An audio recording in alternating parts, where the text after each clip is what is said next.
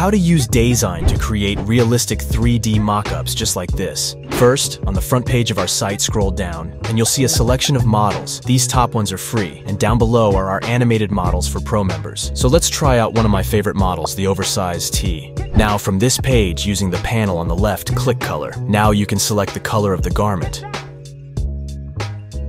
Once done, click on Background, and you can either change it to a color, a gradient, and photo you have, or even a video. Once done, click on Design. From here, click Add Image and upload your design, but make sure it's a PNG. After that, if you'd like, you can also click Add Text, then select a font or upload your own. Now that your design is finished, you can either export it as an image just like this by just going over to Export. But we want to make it look more alive, so next you can click on Animation, then select from any of the animations. Then adjust the speed to however you'd like. And lastly, click Export. Select any of the video options. Now select your export settings.